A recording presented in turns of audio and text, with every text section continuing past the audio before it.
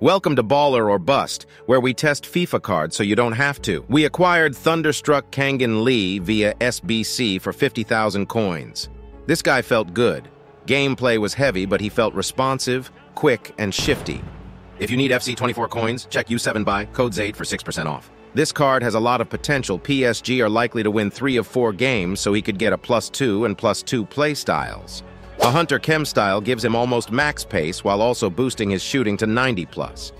He certainly feels quick, his shooting is solid, he doesn't have Trivela playstyle, but his Trivelas are nice, good regular shot, doesn't have much finesse ability. What key here is he has the first touch playstyle, so he's great at receiving the ball and transitioning it quick into a shot or dribble. It's lethal in or around the box.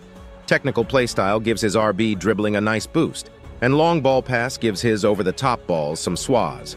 Only has 3-star weak foot, that's the biggest down point of this card. His dribbling is great with lean body type, 4-star skills, and super high agility and balance. His passing ability is great too, with high curve and vision.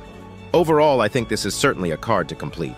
It's only expensive because it requires an inform, but he's got a great base build being quick, shifty, and versatile, and he's likely to get a couple upgrades on top of that.